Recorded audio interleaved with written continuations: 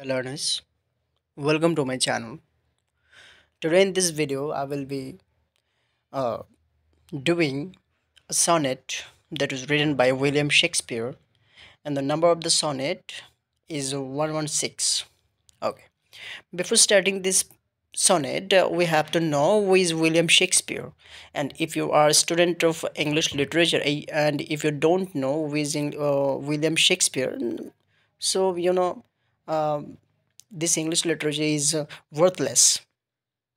Okay, you have to know who is William Shakespeare and his contributions on English literature, right?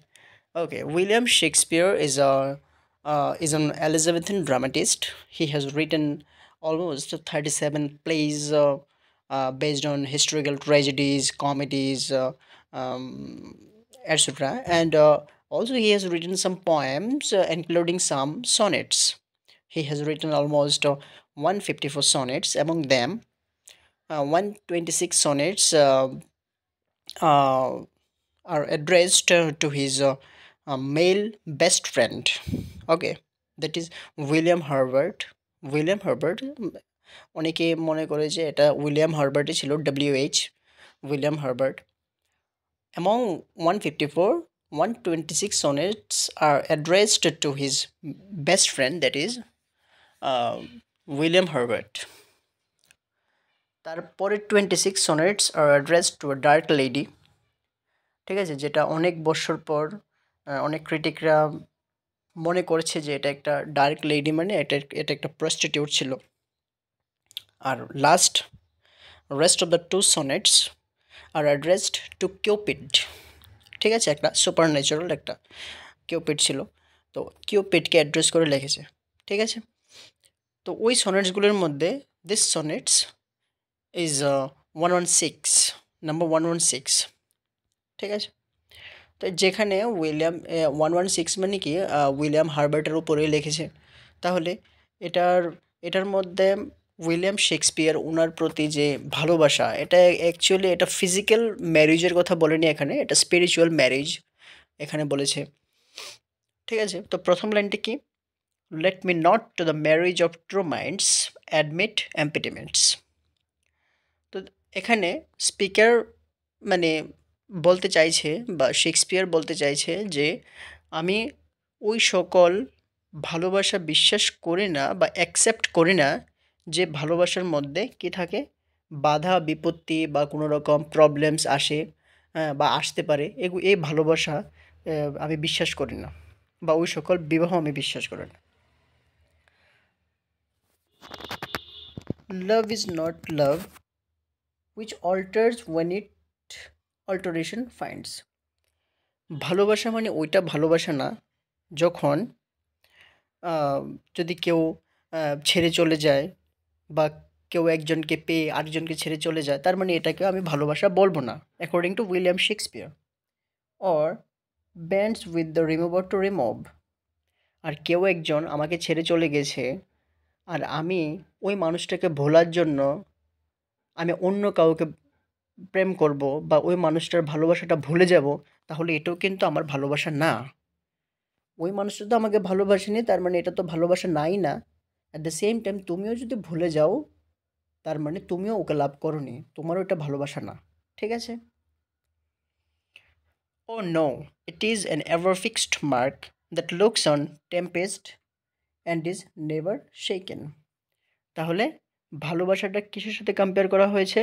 It is an ever fixed mark, যেটা ever fixed, সব মানে এমন একটা জায়গার মধ্যে স্থির থাকে, যেটা that looks on টেম্পেস্টস and is never shaken, যেটার মধ্যে অনেক তুফান, প্রবলেম, ঝড় ঝঞ্ঝাল সব কিছু আসবে, কিন্তু এটা ট্রু ভালোবাসাটা বা ট্রু লাভটাকে কেউ কিন্তু শেক করতে পারবে না।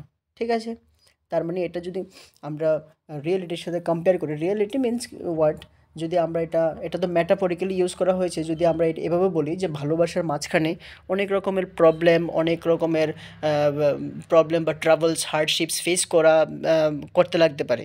তো এখন যদি কেউ এই হার্ডশিপসগুলি ফেস না করে ভুলে যায়, তাহলে তো এটা ভালোবাসা না। তার মানে ভালোবাসার মধ্যে অনেক রকম প্রবলেমস ফেস করতেই হবে, বা যদি এমন মানে কোনো সিচুয়েশন আসে তাহলে অবশ্যই ফেস করতে হবে, কিন্তু ভালোবাসাটা ঠিক থাকতে হবে যদি এটা ট্রু হয়। ঠিক আছে? It is the star to every wandering bird hose words are known although his height be taken. তাহলে কি বলেছে? It is the star. তাহলে ট্রু লাভকে বলা হয়েছে, ট্রু লাভকে বলা হয়েছে এখানে star to every wandering bark. Wandering bark মানে হচ্ছে এখানে যে সকল নাবিকরা বা যে সকল নৌকা নিয়ে যারা সমুদ্রের পথে যায়, যারা যে সকল নাবিকরা হারিয়ে যায়, তারা তীর খুঁজে পায় না। যখন তীর খুঁজে পায় না তখন কিন্তু তারা দিক নির্দেশ করে। কিভাবে দিক নির্দেশ করে? স্টার দেখে। এখানে স্টার মানে হচ্ছে পোল স্টার, যেটাকে কম্পেয়ার করা হয়েছে ট্রু লাভের সাথে। যে যখনই মানুষরা মানে সব কিছু হারিয়ে হারিয়ে ফেলে তখন কিন্তু রাস্তা খোঁজার জন্য বা দিক নির্দেশ করার জন্য তখন কিন্তু স্টারকে দেখে এটা পশ্চিম দিক, এটা পূর্ব দিক, এটা দক্ষিণ দিক, এটা উত্তর দিক, এভাবে তারা দিক দিক নির্দেশ করে। তাহলে true love is compare to pole star. ঠিক আছে? পোল স্টারের সাথে কম্পেয়ার করা হয়েছে কারণ ট্রু লাভটা এভার ফিক্সড মার্ক থাকতে হবে, যেটা সমুদ্র সরি আকাশের মধ্যে সবসময় স্থির থাকে, যেটার ওয়ার্ডস আর নোন, যেটা কত মানুষকে এখন অবধি কতটুক মানে এখন অবধি কত নাবিক যারা উম, সমুদ্রের মধ্যে হারিয়ে গেছে, তারা কত মানুষকে এই যে স্টারটা কত মানুষকে কত নাবিককে হেল্প করেছে, যেটার কিন্তু গুরুত্বটা আননোন, যেটার গুরুত্বটা কেউ কখনো বলতেই পারবে না কার কার জন্য কতটুকু ইম্পর্টেন্স এটা। Although his height be taken, কিন্তু ইচ্ছে করলে তুমি এটার দূরত্বটা মাপতে পারবে। যদি এটাও আমি প্র্যাকটিক্যালভাবে আমি যদি এক্সপ্লেন করি যে ভালোবাসা কখনো কিন্তু এটার কতটুক কে কাকে কতটুক ভালোবাসে এটা কিন্তু বোঝা যায় না। ভালোবাসাটা হচ্ছে এমন, এটা আনকন্ডিশনাল থাকে। বোঝা যায় না যে আমি আমার বাবাকে এতটুকু ভালোবাসি, আমি আমার বোনকে এতটুকু ভালোবাসি, এটা আপনি বলে বোঝাতে পারবে না। কিন্তু ইচ্ছে করলে আপনি হাইটসটা কিন্তু মাপতে পারবেন। যদি মেজারমেন্ট করতে চান তাহলে কতটুকু দূরে আছেন এটার হাইটসটা মাপা যায়। এখানেও লাভটা এমনভাবে বলা হয়েছে। লাভ ইজ নট টাইমস ফুল। তাহলে এখানে বলা হয়েছে লাভটা কিন্তু সময়ের দ্বারা ফুল হয় না। তার মানে লাভের যে সময়ের যে ডিউটিটা এটা কিন্তু লাভের উপরে পড়ে না। Although Rosie leaves and chicks within his bending সিকলস compass কাম। তাহলে এখানে প্রথম লাইনে বলা হয়েছে যে ভালোবাসা যেটা যদি সত্যিকারের ভালোবাসা হয় এটা কিন্তু সময়ের দ্বারা ফুল হয় না।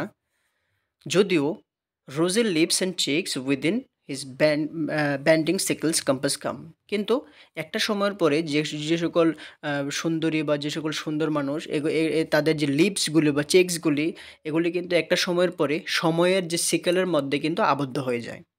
ঠিক আছে? মানে মনে করুন যদি কোনো ভালোবাসা যদি কোনো একটা ছেলে একটা মেয়েকে যদি 18 বছর বা 19 বছর বয়সে যদি তারা তাদেরকে ভালোবাসে, তাদের চেহারা বা তাদের ফেসটা যেমন ছিল, 30 বৎসর পরে যদি এটা সত্যিকারের ভালোবাসা থাকে, ঠিক আগের মতোই একজন একজনকে ভালোবাসবে।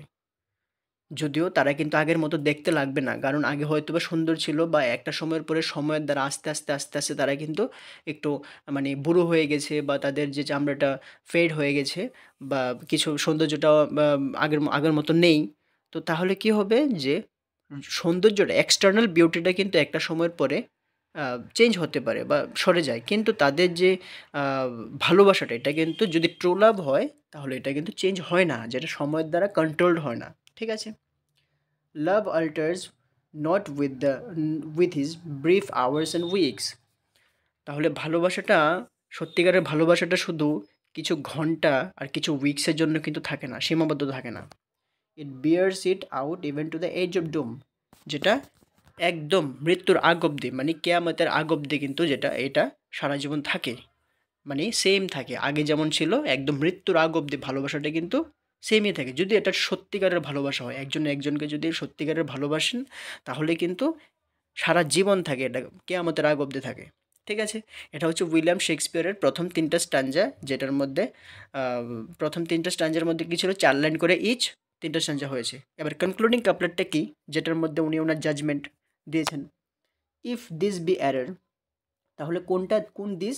এই যে প্রথম 12 লাইন্সের মধ্যে যা বলেছেন উনি ভালোবাসার ট্রু লাভের এক্সপ্লেনেশনে বা যাই বলেছেন, যদি এখন উনি চ্যালেঞ্জ করছে যে ইফ মানে উনিকে উইলিয়াম শেক্সপিয়ার চ্যালেঞ্জ করেছে যে ইফ দিস বি এরর, যদি এটা ভুল হয়, অ্যান্ড আপেন মি প্রুভড, আর যদি কেউ আমাকে ভুল প্রমাণিত করতে পারে যে আমি ভুল বলেছি আমার প্রথম টুয়েলভ লাইন্সের মধ্যে, I never right not know man ever loved, আমি বিশ্বাস করে নেব, আমি যদি আমাকে কেউ প্রমাণ করতে পারে যে আমি ভুল আছি বা আমার এই লেখাগুলি ভুল প্রমাণিত করতে পারে, তাহলে আমি ভেবে নেব যে আমি এগুলো লিখিনি, আমি লিখতে পারিনি, ইভেন এই পৃথিবীর মধ্যে কোনো মানুষ সত্যিকারের ভালোবাসা কী বা সত্যিকারের ভালোবাসতে জানে না।